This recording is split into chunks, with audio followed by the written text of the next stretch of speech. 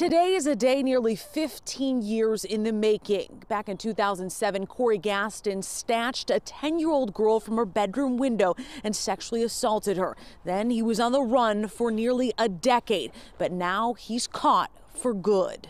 Your sexual assault of this young 10-year-old girl is not only shocking, but unconscionable.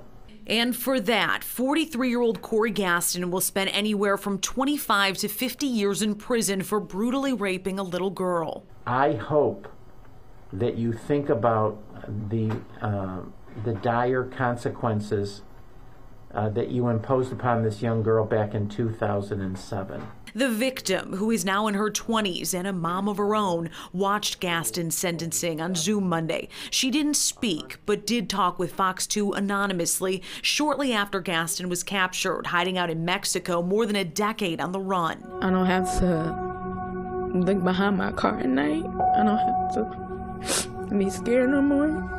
June 27, 2007, Gaston was at a barbecue near Pearson Street on Detroit's west side, near where the little girl lived. Investigators say he noticed her, then plotted the kidnapping. He broke into her window, threw her over his shoulder, and out into an alley where he raped her. I remember when he walked me to the bushes and told me to keep quiet.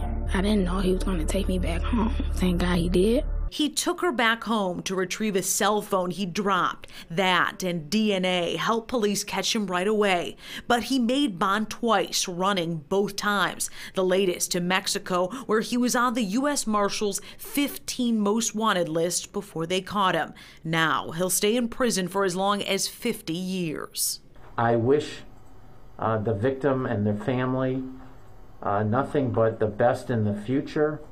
I do hope you can find your peace in the future. Reporting downtown Detroit, Jessica Dupnack, Fox 2 News.